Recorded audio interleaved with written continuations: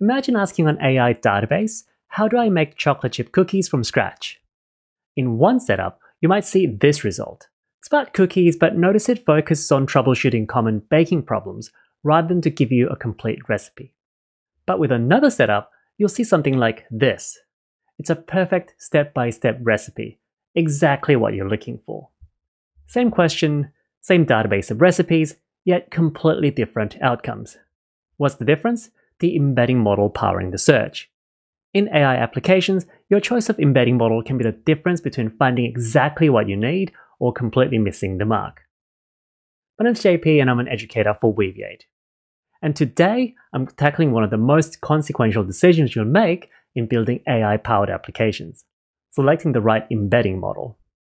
Now, with hundreds of models available and new ones released every month, how do you navigate this landscape?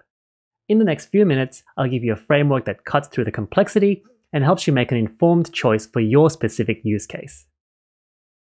Embedding models transform content, whether text, images, or other data, into numerical vectors that capture meaning. These vectors power everything from search and recommendations to classification and clustering. The impact of your model choice extends to three critical areas. First, performance.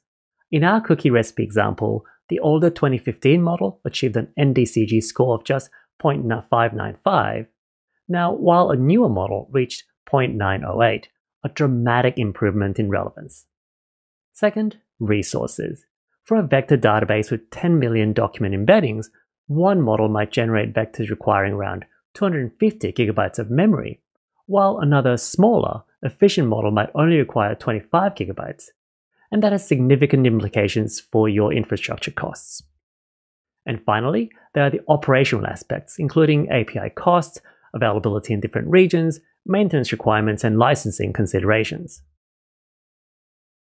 So let me walk you through a systematic approach to selecting the right model.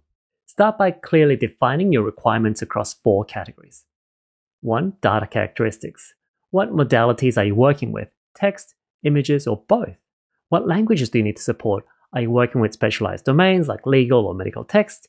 Are your documents long research papers or short product descriptions? Performance needs.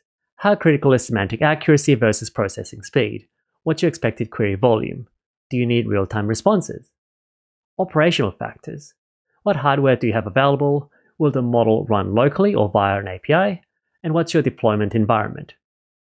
And business requirements. What's your budget for model licensing or API calls? Do you have any compliance, privacy, or data sovereignty constraints? By documenting these requirements upfront, you'll be able to make informed and structured trade-offs as you move forward. With so many options available, you need to narrow down to a manageable shortlist. Focus on models specifically designed for your modality, text, images, or multimodal data. Leading models from well-known providers like OpenAI, Cohere, or Google. Benchmark leaders on the MTEB or other relevant evaluations for your use case, and models that align with your operational constraints like size and compatibility. Aim for a shortlist of 3 to 5 promising candidates that meet your fundamental requirements. Now for the critical step, rigorous evaluation. Dive into standard benchmarks to compare your shortlist of models across metrics relevant to your application. Complement this with custom benchmarks using your specific data and representative queries.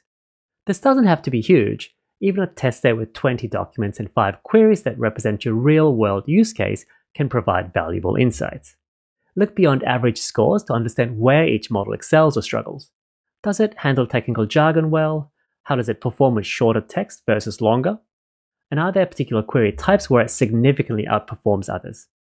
Combine both quantitative metrics and qualitative analysis to make your final selection. Remember that this isn't a one-time decision.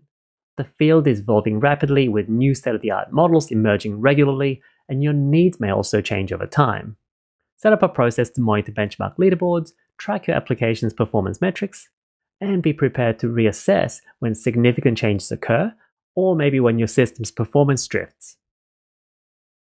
Here are 3 practical recommendations to improve your selection process. First, recognize that every use case is different. While benchmark leaders are a good starting point, always test with your specific data and queries. A model that excels on general benchmarks might underperform on your specialized content. Second, know where you can make intelligent trade-offs. A classic one is the size-performance balance. While larger models generally perform better, the improvements may not justify the additional cost and complexity of your specific application. Sometimes a smaller, more efficient model delivers 95% of the performance at 20% of the resource. Third, look beyond averages.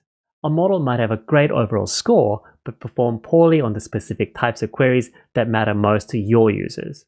Examine performance across different query categories and prioritize what's most important for your application. To recap, identify your needs, compile a short list of candidates, perform detailed evaluation, and reevaluate periodically. Embedding model selection is not just a technical decision. It's a strategic choice that impacts your application's effectiveness, operating costs, and user satisfaction. Now, this video is an overview of our comprehensive guide on this topic available through Weaviate Academy. For an in-depth guide with implementation details, code examples, and evaluation metrics, visit the Weaviate Academy section on embedding model selection and evaluation. You can find it through the weaviate.io website, or you can use the link in the description. We'd love to hear from you. Do you have questions or want to share your experience with embedding models? Leave a comment below or connect with me on LinkedIn. Thanks for watching and happy building with Weaviate.